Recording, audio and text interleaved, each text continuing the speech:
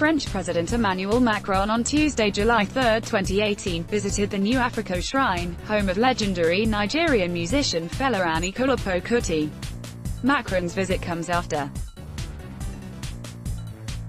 he was accompanied to the shrine by Lagos State Governor, Akinwunmi Ambode. On getting to the shrine, the French president was welcomed by son of Fela and musician in his own right, Femi Kuti, as well as his sister Yeni.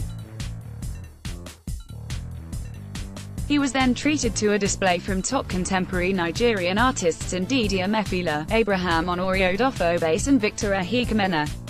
Celebrity stylist Jane Michael Ekanim and fashion designers Ichuan Bassi and Maya Tafo also showcased the latest designs.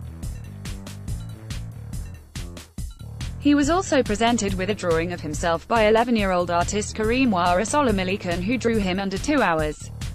He was then taken on a tour of the shrine by Femi Anikulapo Kuti.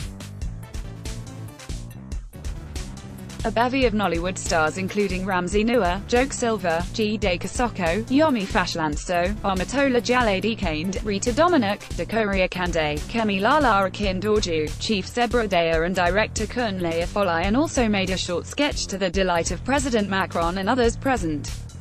Yemi Alade, Ara, DJ Jimmy Jat, Charlotte Dipanda and Femi Kuti also graced the stage.